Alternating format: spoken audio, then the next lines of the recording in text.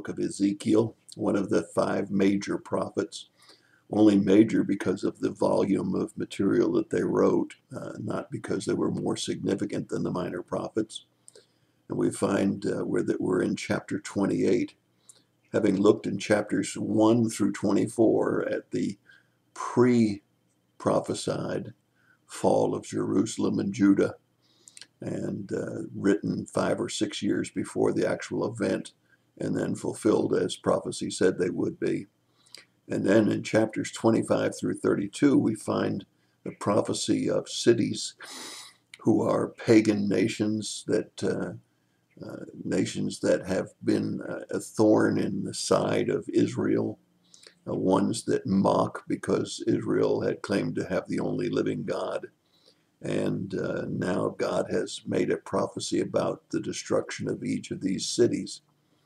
And while there is some debate about the completeness of the prophecy, I think the very story that we've already looked at of Alexander the Great sieging Tyre and scraping the ruins into the sea completely fulfills that prophecy, even though there is again a city of Tyre.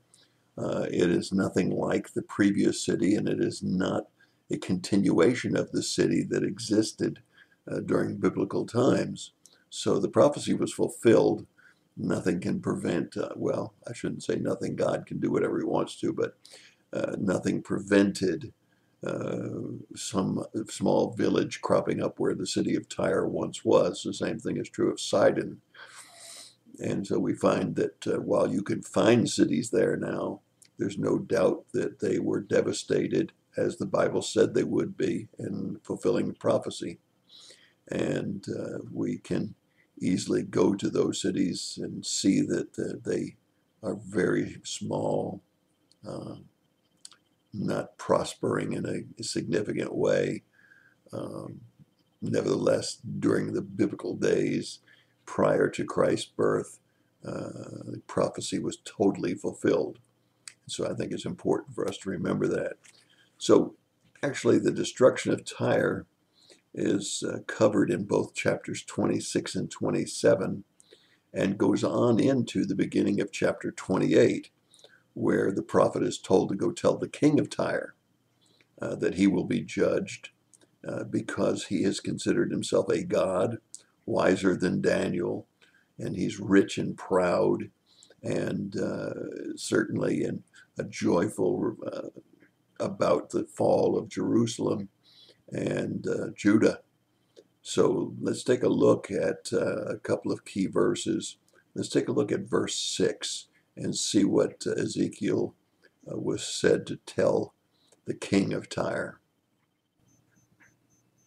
Therefore, thus says the Lord God, because you have made your heart like the heart of God, therefore, behold, I will bring strangers upon you, the most ruthless of all the nations, and they will draw their swords against the beauty of your wisdom and defile your splendor.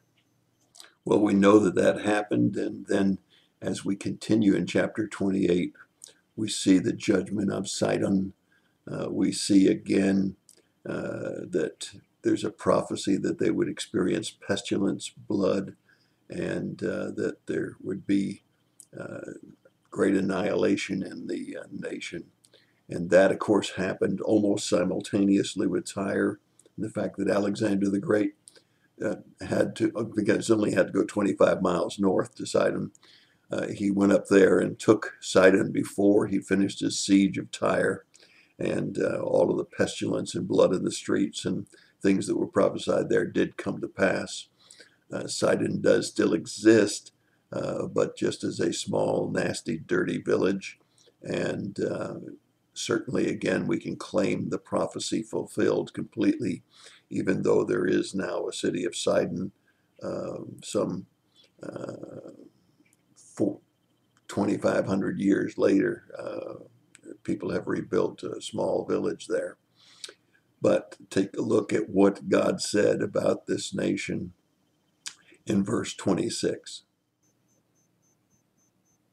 They will live insecurely, and they will build houses and plant vineyards and live securely. And then I will execute judgments upon all who scorn them around about them. Then they will know that I am the Lord their God.